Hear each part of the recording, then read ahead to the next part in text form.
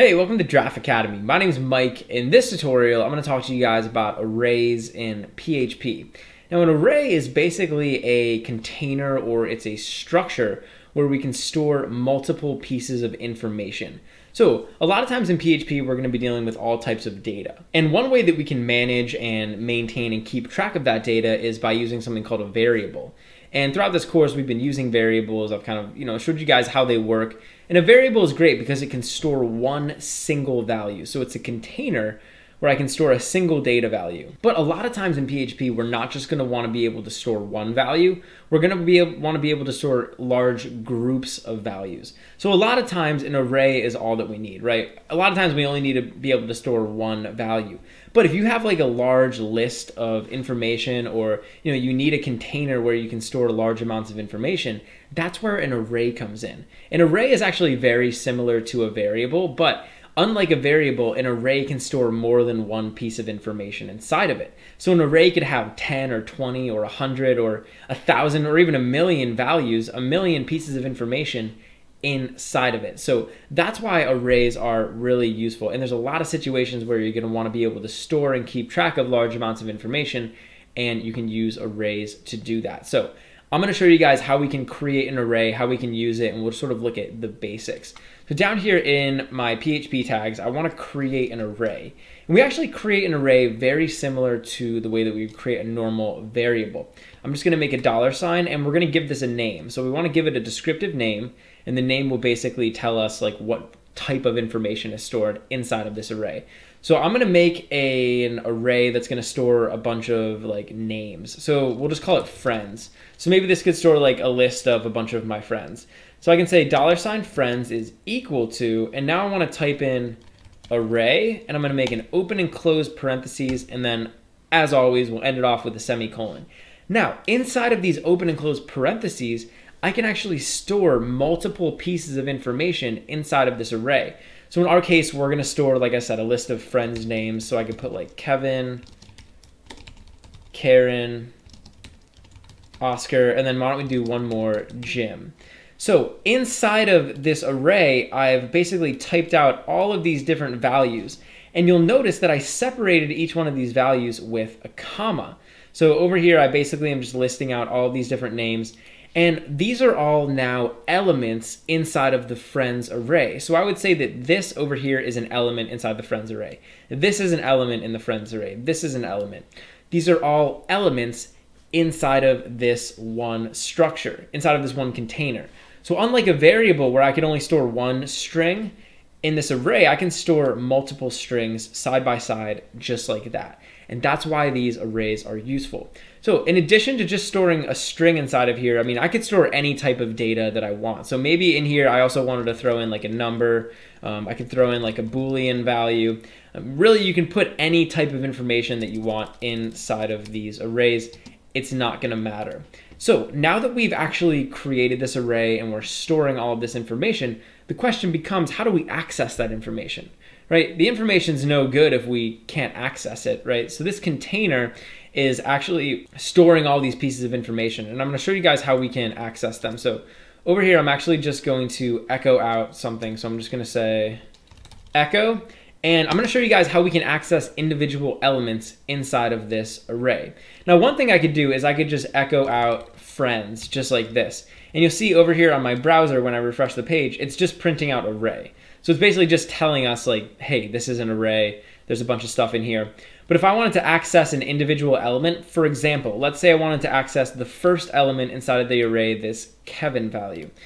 After I type out the name of the variable, I can make an open and closed square bracket. And inside of this open and closed square bracket, I want to put in the index of the element that I want to access. So all of the elements inside of this array are assigned index positions. And so all I have to do in order to access the specific element is put its index inside of these square brackets. So if I want to access this first element here, I'm going to put a 0 inside of here because the first element in the array is at index position 0. So now when I run my program over here, you'll see that we're printing out Kevin. So we're printing out that first name inside of the array.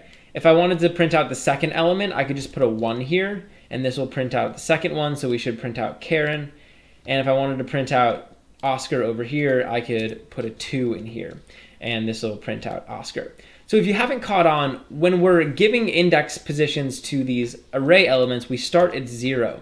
So we would say that the first element in the array, this Kevin, is actually at index position 0. And then over here, we would say that the second element in the array, Karen, is at index position 1, and so forth. So we're going to start 0, 1, this is going to be 2, this is going to be 3. And this is very important. So this is how we're going to index these arrays. And if you're familiar with strings in PHP, this is actually the same way that we index strings. So we start with 0. So that's why I have to use these numbers down here. And that's really how we can access and work with a specific element in the array. Another thing I could do is I could modify one of the elements in the array. So for example, over here, let's say we wanted to modify this element right here where it says Karen. All I have to do is just say friends, and I can make an open and close square bracket, and I want to put the index of the element that I want to modify. So Karen is at index position 0, 1. So I'm going to put a 1 over here, and I could just give this a new value. So I could call this Dwight, for example. And now when I go down here and I print out friends 1, the value will have updated. So now this should give us Dwight instead of giving us Karen.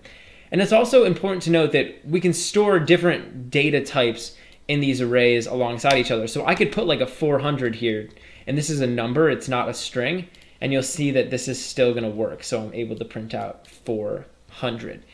All right, so this is really the basics of using arrays in PHP. It's essentially just a structure where we can store multiple pieces of information.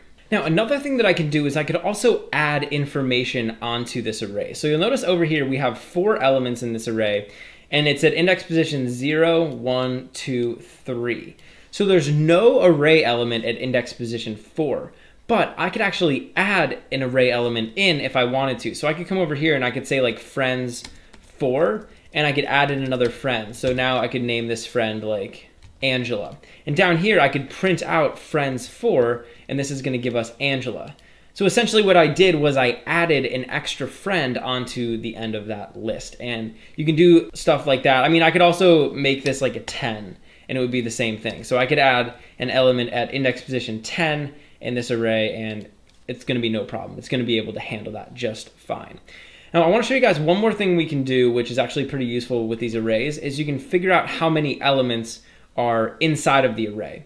So I'm actually just going to get rid of this, and I'm going to come down here and I'm just going to print out count like this, and then I'm going to surround the array with open and closed parentheses. So I'm saying count, and then inside of these parentheses friends, and this is going to tell me how many elements are inside of this array. So you'll see over here we're getting 4. And if I wanted, like I said, I could add another element. So I could say like friends 4 is equal to Mike, and now we should get 5 here instead of 4 because I added another element. And that's kind of the basics of working with arrays. Arrays are extremely useful, and there's going to be tons of situations where you want to use them. So you want to make sure that you have a pretty solid understanding of these going forward. Hey, thanks for watching. If you enjoyed the video, please leave a like and subscribe to Draft Academy to be the first to know when we release new content.